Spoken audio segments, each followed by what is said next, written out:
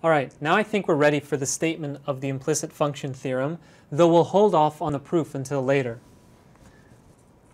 So the theorem, and we'll again state this in a pictorial manner so that it's a little bit more digestible when you read the precise assumptions of the theorem. So again, what we're going to have is a picture just like the one we had before for that pre-implicit function theorem, and we'll be focusing on a subset. This time, for convenience of the proof, which we won't get to now but later, let's set up the notation so that instead of calling our domain U, we'll call it A1, and our range on which the function is going to be defined is A1 cross A. So again, we have this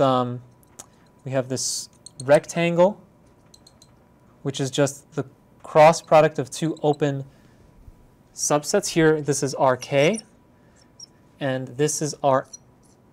Let's call this R. Let's say this is Rn. So that's Rn. And the setup is we still have this function f, but this time the codomain of this function is not just going to be Rm, but it's also going to be Rn. It's the only difference so far between the two setups. And we will also assume that instead of having some function g, we're actually going to derive a function g from this. That's what the implicit function theorem states. We're going to look at, we have a point in A1, let's call it A, and a point in A2, let's call it B, and that point lies in this rectangle here. So we have A, comma B. And the assumption is that under the evaluation of this function on this input AB, we actually land at 0. So f of A comma B is assumed to be 0. In addition, we also make the assumption, and by the way, this is also a continuously differentiable function, or in general a function of class CR for some R. And in addition, besides just this assumption, we also assume that the determinant of the restriction of f to one of its coordinates is non-zero. So we explicitly assume that the determinant of the differential, and that coordinate is exactly this vertical coordinate here. So it's dB of, and we can't apply the function f because that's meaningless. F is a function from Rk cross Rn. What we have to do is we have to use those inclusion functions, those when we included the planes and the lines, we have to use the inclusion of this axis into here exactly at this point AB. So we're drawing that line going through here, and we're looking at the value of the function along that line. So as long as the determinant of the differential of the function f composed with psi a is non-zero, then, and now here's where we get to the claim of the theorem. So if you notice, we didn't assume anything about any other function in this statement. All we're assuming is that the derivative of f has non-zero determinant when we restrict to this plane that cuts through the point AB. So let's just to be clear, this is a linear transformation from Rn to Rn. So the determinant makes sense. Let me redraw this picture. And we still have this function f. The claim is that there exists a subset of A, let's call it B. So A was maybe somewhere, A maybe included like this region here, A1. So we have a subset B and a function g from B to Rn. So again, we have this function g. There exists In fact, not only does this function exist, but it'll be unique, satisfying certain conditions, and we'll say what those are in a moment. There exists a function g from some domain in B whose value is contained all in A2. So g of A1 is contained in A2. So we can draw this function. Let's say it looks something like this, such that g of A, so here now we're seeing the properties that make this function unique.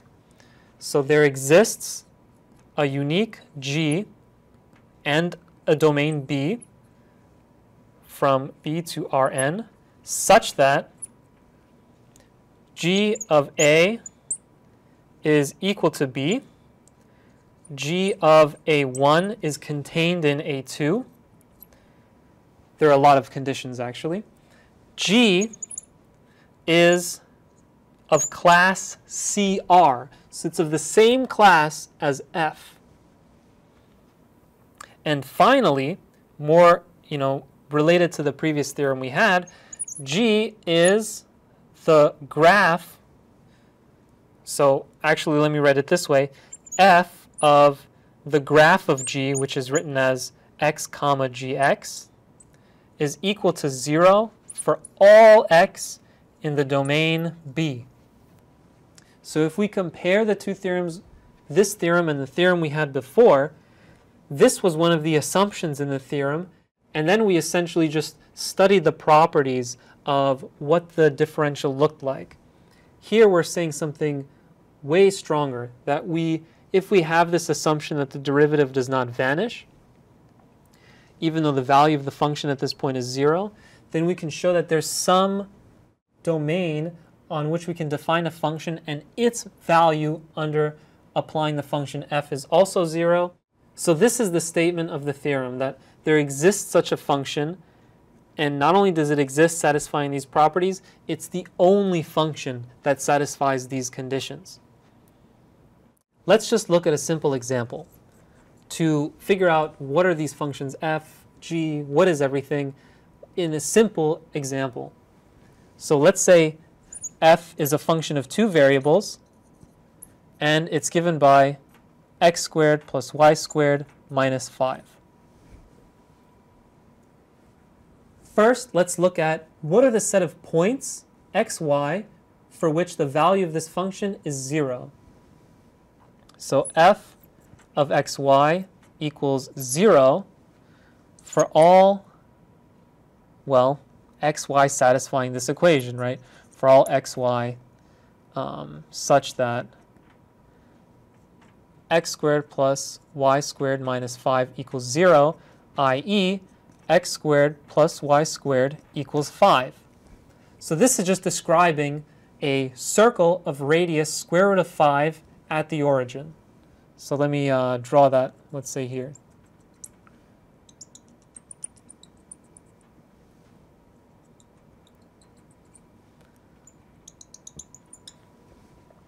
And what we'll do is, this statement says that if I take any point at which the value of this function is 0, and if the differential of that function, when I restrict it to this vertical axis, is non-zero, then I should be able to find such a function. So let's pick the point, because I know this point will work, and we'll look at a point at which this does not work in a moment. Let's pick the point 1, 2. So let's say AB is equal to 1, 2. So that point's somewhere around here. The differential of f, in general, for an arbitrary xy, is given by, at least the matrix associated to it, is given by 2x and 2y. So in particular, at the point 1, 2, the differential is 2, 4. What's the differential of this function? This is the total differential of the whole function f. But what about when we restrict to the second coordinate? So let's look at b here is 2. We're looking in the y-axis now, and we're applying the function f to psi a, and a is 1. So let's just be totally clear about what this even means. So this is the function, so f composed with psi 1. We're thinking of restricting f to the second variable. So that means its input is y. So this gets sent to 1 comma y. And f at 1 comma y is equal to, you plug in 1. If this is x, I would have written x here, I would have gotten exactly the same equation here. It would have just been f at xy. So this is 1 plus y squared minus 5 .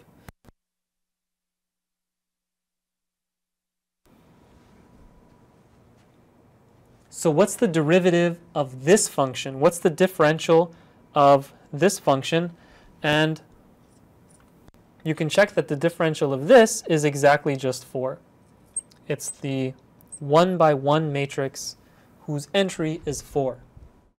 So it satisfies this condition because 4 is non-zero, and the determinant of a 1 by 1 matrix is exactly just the entry of that matrix. So we should be able to find the function g. So that means what we should be able to do is we should be able to find some domain here, some small enough domain. All the statement says is that there exists such a domain, doesn't tell us how big it is, and a function g whose graph agrees with the 0 set of this function and includes that point. And not only does this function exist, but it also has to be continuous. And in fact, since this is infinitely differentiable, the claim of the theorem says that this function will also be infinitely differentiable. So there's going to be some function g, and this here is the graph of g. And now it might make a lot more sense what that function is. G of x should be, what we're doing is we're solving for the variable y in terms of the variable x. And if we go through the math here, we'll see that this is given by the square root of 5 minus x squared. This is the function g, and the domain x, well, actually it works for all points on the entire domain up until, well, it works everywhere up until you reach the, up until the point where you reach the boundary. So to be safe, let's make that the open set that doesn't contain the boundary endpoints. And you might complain and say, well, actually, I can find another function that satisfies all of these conditions too, I think, and why don't you just take the function that takes the values for all elements in the domain that are less than 1 to be up here, and then why not go this way? And then I'll obtain all the elements x get mapped to this function here, which would be minus square root of 5 minus x squared. That's a completely valid function. It satisfies the first condition. Second condition, yeah, it satisfies the second condition too if we assume that A2 is all of R. And, oh, does it satisfy this condition? I don't know, probably not, right? It's not continuous, so it fails the condition that it's not continuous. And this one it satisfies too because the value when I apply f to this function is also 0. So it's very crucial in the statement of this uniqueness theorem that we include every single one of these assumptions. And only when we include all of these assumptions do we indeed get a unique function. So this just gives us an explicit example of realizing the statement of this theorem, of the implicit function theorem, by our usual intuition of what it means by solving a particular equation of one variable in terms of the other. This is the formal way of stating that claim.